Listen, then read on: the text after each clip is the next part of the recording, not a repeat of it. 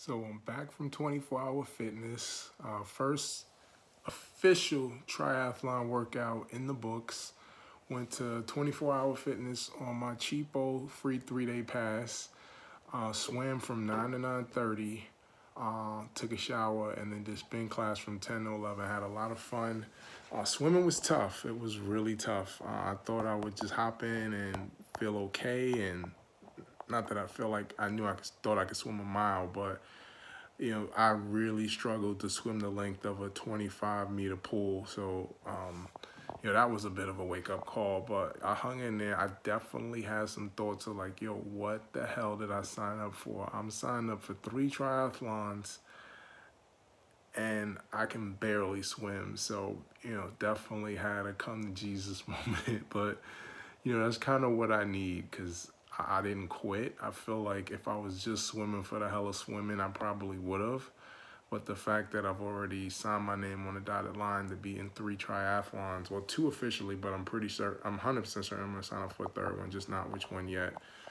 Might do the one with the NTP program in Williamsburg in June, but there's also one nearby in June as well. And I was thinking of doing a sprint just to kind of work on the transitions. Part of me just wants to hold off on doing my first Olympic with my brother and my boy Jay, so I may just do the sprint, but this training program is designed for an Olympic. We'll see, but I probably will just hold off on doing the first Olympic, but I'll decide on that later.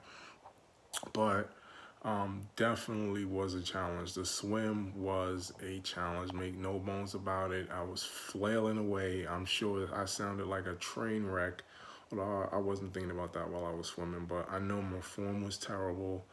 I was inhaling like somebody who was drowning, and then I was blowing bubbles out underwater. Like, few kinks to work out, just a few. I don't think Michael Phelps is losing any sleep over my swim strokes. So a lot of work to do there, but it was a lot of fun. Spin class is a lot of fun. He played all 90s R&B and hip hop. Forgot how much I love that track with Beanie Man. That Beanie Man of the girl, them sugar. The girl, them they nigga, y'all. That joint with that's my joint. I gotta go pull that off Apple Music, but a lot of fun. But first swim workout is in the books. First spin class is in the books. I'm gonna show you the details right here on my watch. So 425 meters, so it's a 25 yards. So what's that? I did 17 lengths in 30 minutes, and then spin class 800 calories. So, pretty vigorous workout.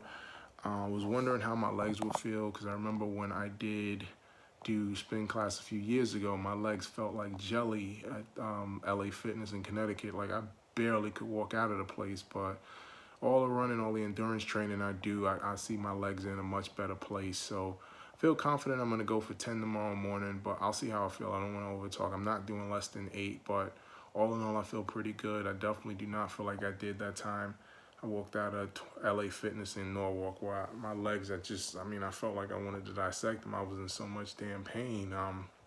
But, all in all, great experience. Had a lot of fun. I cannot stress that enough. I had a lot of fun this morning.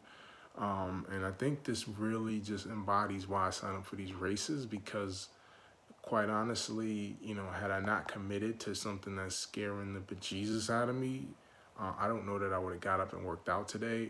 My boy Ian, he will get up 6 days a week, go to the gym for 90 minutes, lift hard, kill himself with no reason other than that's just, he knows he needs to stay fit. And I was not blessed with that kind of dedication. The only times in my life where I've really been fit was for basketball. From the early 90s to the early 2000s, I was playing 6 days a week, playing really competitively. I ate like crap. I eat KFC, pizza, whatever, but my level of activity, I was playing 3-4 hours a day. And in the summertime, my routine, I would get up, go to the track, run 2.5 miles. Then I go to the court, work out for 2 hours, come home, have lunch, take a nap for a couple hours, and I go play ball. I'll be back out there at 3:30 and play until like 7 when the last people left. And I did that 5 days a week. And I go out and play Sunday afternoon too. So it's like, my level of activity was just insane.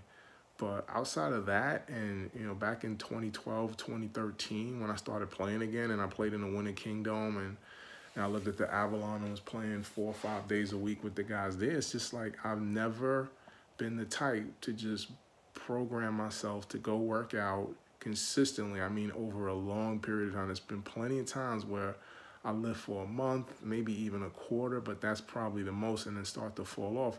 It's just something I've never been able to do. So, here I am 5 months out, and I'm worried about that swim. I have committed to swimming a mile in the Hudson River, and then I got to swim across a lake in August at the Northeast Triathlon. Like, these things are scary to me. And, walking out of the pool today, I felt great. I was like, all right, I got to the point where I could swim 25 meters straight. And I walked past the sign that said 25 meters equals whatever point feet. 1 mile equals 72 lengths. So I got one down, 71 to go in the next 5 months. But you best believe this bronchite is going to get there. So first day, had a lot of fun, really enjoyed it. I'm gonna commit to running Tuesday, Wednesday, Thursday in the morning. I'm gonna swim one day in the evening for an hour. And then Saturday morning, I'm gonna swim for an hour, probably 8:30 to 9:30, shower, and then go to spin class from 10 to 11 and do my long runs on Sunday. So, that'll be my routine for the next month, month and a half. And when it starts to warm up and I get my bike, I'll have to reconfigure how I do things. And when the NTP starts, I'm sure I'll start going to some stuff with them. But, that'll be my schedule at least for the rest of February into mid-March, when I probably will get my bike. All right, signing off.